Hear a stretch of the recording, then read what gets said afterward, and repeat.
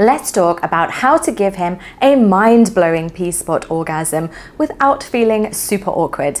You're in the right place if you're curious about prostate play, milking the prostate, and all of those terms you may have heard.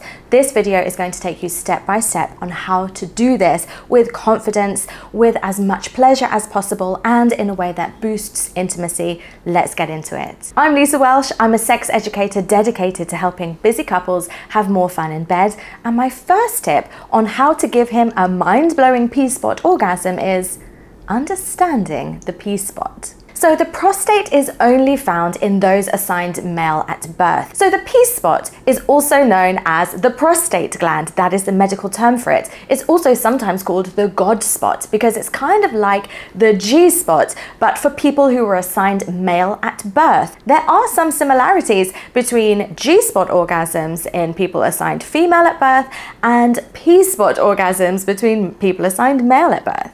But there is not much scientific evidence about these things. So while there are not very many studies, there's an awful lot of anecdotal evidence and people who experience pleasure through stimulating these areas. So it is a walnut-shaped gland that sits underneath the bladder of men and people with penises. And it kind of surrounds the urethra or the P-tube, a lot like the G-spot in women. And because of that location, that's why you might often feel the need to pee, like the urge to pee, when you stimulate this area. And it is considered to be an erogenous zone for many people, and there are an awful lot of nerve endings there. So there is a lot of sensation that can be experienced by touching it. But the function of the prostate is actually to secrete a fluid that contributes to semen production and helps to nourish the sperm. So when a man or a person with a penis ejaculates, the prostate squeezes and secretes its fluid, which then is mixed up with the sperm and ejaculates out of the penis. And because of its location and the fact that the most direct way to access the P-spot is through the anus and into the rectum, there are some misconceptions about the P-spot. So that brings me on to my next step on how to give him a mind-blowing P-spot orgasm, which is to bust the stigmas and the myths. The biggest one that I want to start by busting is the idea that having the P-spot stimulated says something about a person's masculinity or sexual orientation. Often people think that because the P-spot is inside the anus, then it's only something that can be enjoyed by people who are gay or bisexual, and that is just not the case. Sexual preferences and activities do not determine a person's masculinity or sexual orientation. P-spot stimulation can be enjoyed by anybody who has a prostate. Another common misconception is that P-spot stimulation is really painful. But as you're going to see in my next tips, it can be incredibly pleasurable if done correctly, always adhering to people's boundaries along the way. There can also be feelings of shame with wanting to explore this part of the body, and that is often because of cultural taboos and societal norms that tell us that it's dirty or weird or, only those kinds of people try this stimulation. But it's really important to address those concerns head on and accept that we are entitled to stimulate any part of our body. Our body is ours, and we're allowed to explore it in any way that we desire. And finally, people can be worried about potential health risks of stimulating the prostate. But if done carefully with good hygiene, this risk can be minimized. Okay, so we're going to talk about hygiene and how to make sure that you are going gentle, taking your time, then this can become a pleasurable activity with very low potential for any health risks and, in fact, the potential for a number of health benefits. So that brings me to my next tip on how to give him a mind-blowing P-spot orgasm, which is understanding all of the awesome health benefits that can be associated with prostate milking, prostate massage. Why on earth would you want to? Why would your partner want you to?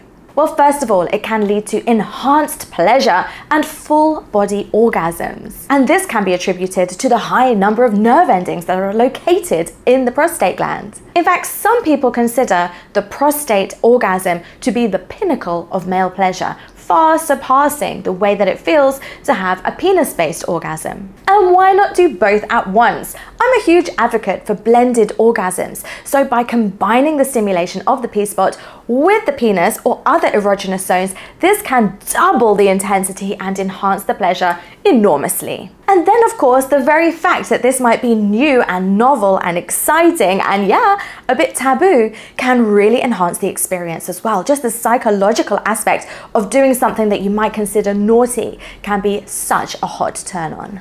But of course, the effects of prostate stimulation and orgasms can vary from person to person. So always approach this with an open mind and no judgment. Plus, P-spot massage has also been connected with prostate health. While P-spot stimulation itself does not directly prevent prostate health issues, there are benefits associated with massage of this area. These include improved blood circulation to the area. More blood means more nutrients and more oxygen to the prostate, which is an overall bonus for prostate health. The enhanced prostate drainage may also be beneficial. Of course, this does drain with normal ejaculation, but there is some evidence to suggest that milking the prostate can enhance this natural phenomenon. So milking the prostate can help to remove irritants and toxins and other bacteria and just really help the area to flush out nicely. So regular sexual activity, including P-spot stimulation, can just enhance the overall health of the prostate and hormonal balance for people with prostates. Plus, one of my all-time favorite reasons for doing this massage is that journeying together to find and stimulate the P-spot can really enhance intimacy and connection between partners. And this can really carry on outside of the bedroom. Now, before I move on to the next tip, if you are a busy couple who really want to find more time and inspiration for sexy connections, then make sure you click the link that is in the description box below and in the comments section, because I have a free guide for you that delivers 2 sexy date night plans completely mapped out, and you can just follow along. And you get to take all the credit for these awesome sexy adventures. So again, that link is in the description and is in the comments section inbedwithlisa.com/guide. Now let's move on to my next tip. My next tip on how to give him a mind-blowing P-spot orgasm without feeling totally awkward is communication and consent. And no, don't worry, we are getting to the good stuff, but this is really important. It is essential that you can have open and honest conversations with your partner before you move on to any kind of sexual activity like this that requires a lot of vulnerability. And as I always say, obtaining explicit consent before engaging in any sexual activity is essential. Even if this is your partner that you've been with for a very long time, right? It is important that everybody is free to engage in these activities without feeling pressured or coerced, okay? And even if you've done it before, doesn't mean that you're going to have to do it again, right? You always get to choose. So this goes for the person who is receiving the prostate massage and also for the person giving it. It's essential that everybody involved is comfortable. So how do you initiate a conversation? Like, how do you say, I would like a P-spot massage? Or how do you say, I would like to give you a prostate massage? Like, how do we get there? Well, it can be a sensitive topic, that is for sure. So start by choosing the right time and place. Make sure your partner is not stressed. Don't wait until you're in the bedroom before you say, hey, can I stick my finger up your butt?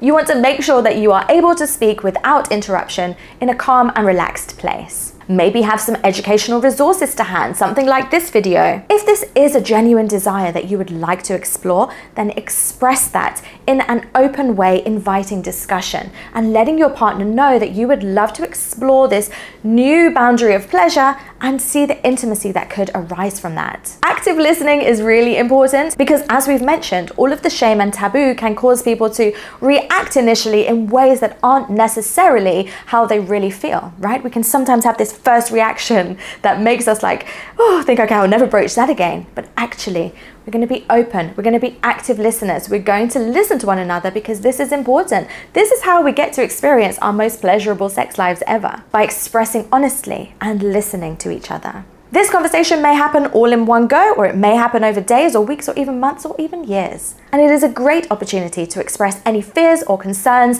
anything you might be worried about regarding the pain or the safety or any of the myths that we spoke about. They might come up. And you can always seek professional guidance if needed. There are sex educators, there are sex coaches, there are sex therapists available to help you navigate this new experience if that's something that you would like. So now we're getting down to the nitty-gritty. My next tip on how to give him a mind-blowing P-spot orgasm without feeling totally awkward is preparation and safety. So it's really, really important that the person receiving the P-spot stimulation is relaxed and aroused before we start to explore. Because when the body is not relaxed or adequately aroused, then it can actually be tense, right? And that could lead to discomfort, pain, and certainly a less enjoyable experience. It will also help the receiver with the psychological readiness for exploring this new kind of stimulation. Let's be real, stimulating the prostate is a vulnerable act, so it requires a level of surrender and trust in the person who is giving this act. And that's why it actually can be quite good to start off P-spot stimulation alone, right? If you are the person with the prostate, I recommend that you start by exploring it on your own, because that takes away another level of worry, but we'll talk more about that in a second. Additionally, when the body is aroused, it's going to make the P-spot more sensitive, right? As the blood flow is rushing there, the area becomes awakened and aroused, is going to be more readily available to receive sexual stimulation. And of course, when you are more relaxed, then you are more in touch with what is happening in your body. You can actually be connected to the sensations and able to give honest feedback to your partner in the moment to say, yes, this feels good, or no, this doesn't. Because if you are so stressed and worried about what is going to happen and what is this going to mean about you, then it can be difficult to actually notice what is going on. So how can you relax and get aroused? Well, with lots of foreplay and erotic stimulation. You can be stimulating erogenous zones of the body, the penis, making out, and just getting into the mood. You could have safe words and feedback systems so that you know you can communicate at any time and let your partner know if you want everything to stop. That can really help you to feel relaxed. And if you really want to help your partner to relax, you can also encourage them to breathe deeply, to meditate, to have some kind of erotic visualization, or even give them a beautiful sensual massage. And of course, take your time. We are about to get onto the techniques, but I just want to say this. There's no need to rush. There's no need to do it all in one go. There's no need to be the very first time you explore to like literally make it happen. You can do this in baby steps. You can keep revisiting. There is no ultimate goal. There's no rule that says you have to do it once and done. And now we've covered relaxation, let's get on to the hygiene concerns. It is really important that you, the person giving the P-spot massage, has clean hands, short, trimmed, smooth nails, no sharp edges.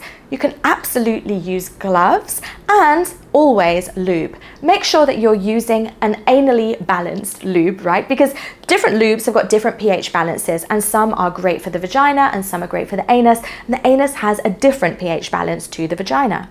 Silicone is a great choice because it is long lasting, and remember, the anus does not self-lubricate. So you're gonna wash your hands, you're gonna make sure you wash under your nails and all of that, make sure your nails are smooth, and put on gloves if you want to. Gloves are a great idea if you're gonna move into another activity afterwards.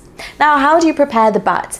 Okay, that also can be washed with soap and water. An enema is a personal preference. If you choose to use an enema, that is completely okay. And that is essentially putting warm water into the rectum so that it can rinse out. So you repeatedly put warm water using an enema bulb, and that would just wash out and remove any potential for poo, which can be really scary for some people. But it is not necessary. You don't have to do that. In fact, if you move your bowels once a day and make sure that you're washed nicely with soap and water, you should be good enough. And you know, if poo does happen, it is what it is. We are all adults here, right? So these hygiene practices will help to minimize the risk of infections and complications. But if you do have any unique concerns, or if you want to speak to somebody about this, then absolutely go and speak to a sexual healthcare provider who will be able to give you more personalized advice. And now here's the bit you've been waiting for. The next tip on how to give him a mind-blowing P-spot orgasm is actually to try one of these 4 techniques. And the cool thing is, 3 of these are done externally. So that busts the myth that the only way to stimulate the P-spot is inside the rectum. So remember, your partner is going to be in a vulnerable position. So throughout these techniques, you need to be present, you need to be giving them care and love and being accepting, feeling confident, and communicating throughout. And my pro tip is, no matter what kind of stimulation you're doing, always be incorporating some kind of penis stimulation at the same time, because that is going to keep the body in pleasure, relaxed, and in arousal. So the first way to access the P-spot when your partner is really aroused and relaxed is actually through the abdomen, beneath the belly button and the pubic bone. So kind of just below where their bladder is. If they feel like they need to pee, where would it be underneath that sensation? That is one place to access the P-spot. And you can access this with the heel of your hand, right? Giving a nice deep massage into that area, always getting consent, reading their body for cues. How are they feeling? Do they like it? So you can be stimulating the shaft of the penis and pressing onto the abdomen with the heel of your hand to see how that feels. And they will notice a feeling when you get to the right spot. So that is the first way. The second way to stimulate the prostate is actually in the butt crack itself, right? So we're not going inside the butt, this is the butt crack. So in the top of the butt crack, you can start by just placing your hand there at the top of the crack and letting them get used to that sensation, because again, there can be different thoughts and feelings and sensations that come up as you start this. Keep communicating, ask them if they like it, invite feedback. And when they're ready, you can slide the top of your hand just inside the butt crack, or you can do a finger like this, or slide your hand and let them just feel that feeling of sensation in the top of the butt crack area. Let them know, how does that feel? Ask them, how does that feel? Right? This is the way we're starting to warm up. And if that is all you want to do for this session, absolutely great. There's no pressure. There's no rule that says how you have to do this. The third way to stimulate the prostate is actually through the perineum. And that is the landing strip of skin that sits underneath the balls and between the balls and the anus, right? So it's that strip of skin under there, sometimes called the gooch in our house. So this area actually homes the internal part of the penis. You might notice that when the penis is erect, you can actually feel a firmness there underneath the balls. And that is actually like the base of the penile shaft. So this can be great to incorporate while you're massaging the penis. With your other hand, you can cup the balls and let your fingertips explore that area underneath the balls, right? Let your fingertips massage that area and see how your partner reacts. So you're massaging the shaft of the penis and the perineum at the same time. See how they react. Does that feel good? Are they going to allow you to go a little bit further?